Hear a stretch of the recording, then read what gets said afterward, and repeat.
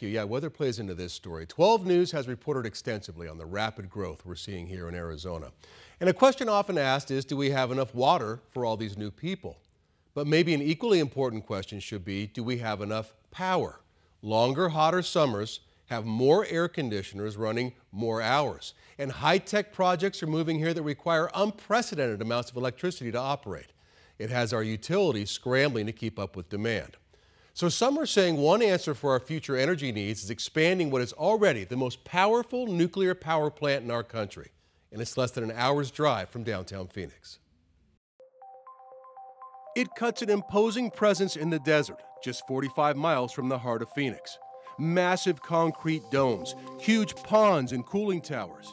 The Palo Verde nuclear generating station is the most powerful nuclear plant in the United States, providing enough energy to serve 4.5 million people in Arizona, California, New Mexico, Nevada, and Texas. We got a tour. So this is our Unit 2. The big dome is where the reactor's held. Tim Gaffney is the work management director at Palo Verde.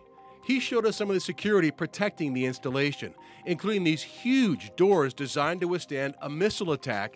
They protect a big backup generator. Tim, show me these really quickly. I don't think I've ever seen a cement door this thick. Why do we have the thickness on these doors? That is a missile door. So you're protecting it with a 46,000-pound door? The door, yeah. We want to protect these. The plant uses the reaction of nuclear fuel in water to heat that water to very high temperatures. That water then heats clean, non-radioactive water that is pumped into a building next door as steam, turning these massive turbines and generating the electricity. These cooling towers outside safely cool that water down. The water Palo Verde uses for all this is stored in massive ponds, and it's actually wastewater pumped in from Phoenix. The power generated goes into the electrical grid. And if you've ever wondered what the actual grid looks like, take a look.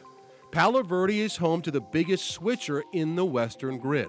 12,000 megawatts of electricity flow through here, enough to power over 12 million customers.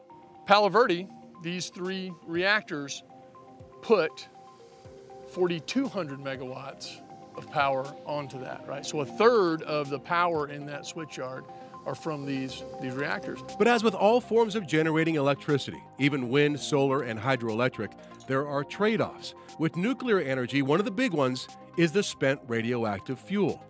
We have no national plan to deal with it.